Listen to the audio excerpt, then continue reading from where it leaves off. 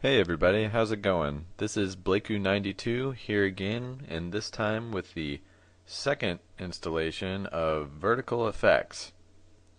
This is part of a four-part series for vertical effects, and I've already made the first one for you guys.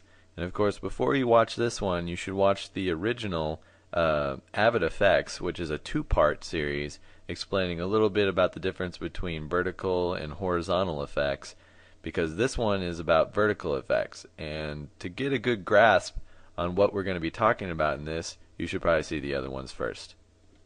Well, let's see. In the very last one that we did in this four-part series, we talked a lot about vertical effects, of course, but mostly about picture-in-picture effect, which is one of the more used effects in Avid. It's pretty popular and pretty easy to do, but you have to, work with it a little bit to, know all of its ins and outs. So one of those topics were blanking or digital blanking. So we had to crop out some of the picture, and that'll come in useful later on down the line as we create bigger vertical effects.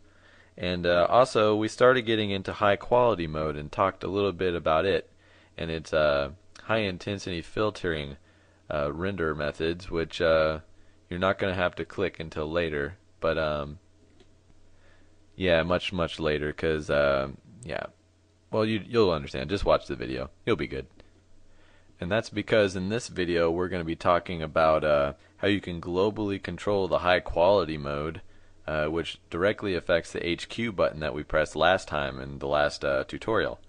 We're also going to be going over several vertical effect edit techniques in this one, and a lot of those include everything from auto monitoring to reordering layers,